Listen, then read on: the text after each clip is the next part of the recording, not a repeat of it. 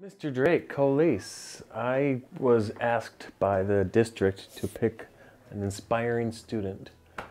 And 2 years ago I met you, and you were just an amazing, amazing young man. Reminded me a lot of me, and unfortunately that is sort of good. But no, and you've kept with it the whole 3 years you've been here. You know, you've had a lot of struggles at school and in life, but didn't let them get you down, and that's what really got to me.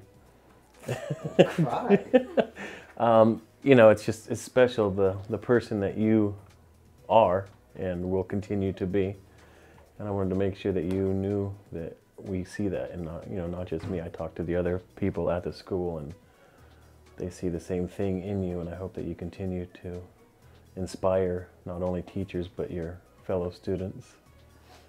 Stop, Mr. K. But no, I just wanted you to know how, definitely special you are, that you've done what you've done. And yeah, I don't know how to respond to that. That's just so cool to have someone that I looked up to in 6th grade and was like, man, he's the best, he's the bomb.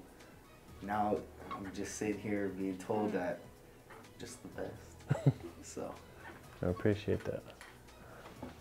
We got an email asking us to choose a student that inspires us. Yeah. And out of a few teachers, mine was chosen because I said that you were a student that inspired me. Yeah. So what I wrote, I gave many different reasons. Most of it, of course, from the heart, because when someone inspires you, it's because you think about that person and what the great things that they do for you. So the things that I said were, because you're such a happy kid, you're always bright, smiling, cheerful, and that makes me want to always be smiling and cheerful. So, and of course, when you're smiling and cheerful, it makes people welcome. So I feel that because you do that, it makes me want to do that. And it makes the kids in our class hopefully feel better and happier too.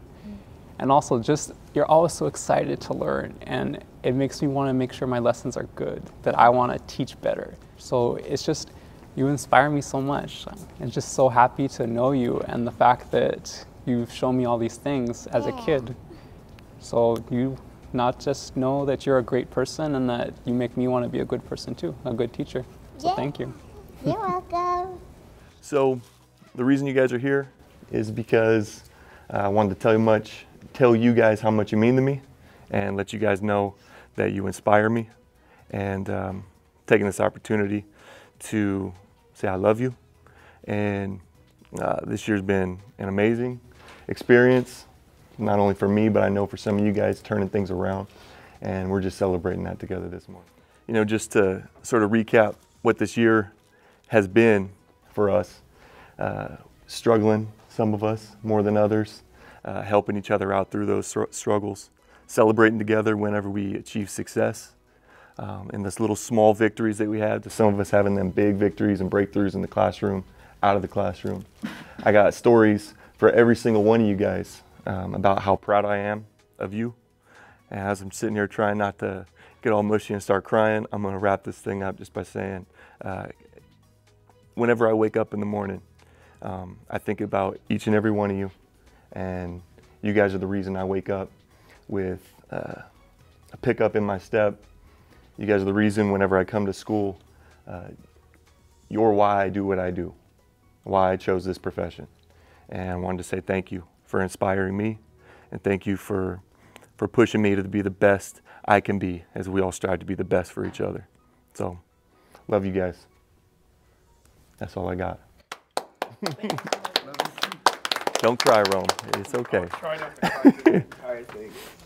I was just sitting there. That just sunk in. Let it out. That just sunk in, that we're leaving. Yeah. All right, I'm Ben Adams from Hemet Adult School, and I'm here with the student Nancy Faraz.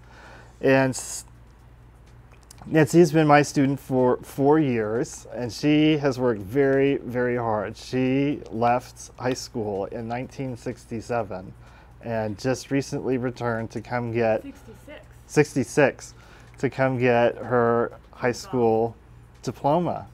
And Nancy has really inspired me. Just to see her embrace the challenge of having to and wanting to graduate.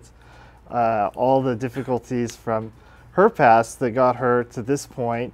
Some of the difficulties we had here as we transitioned from the GED to the HiSET.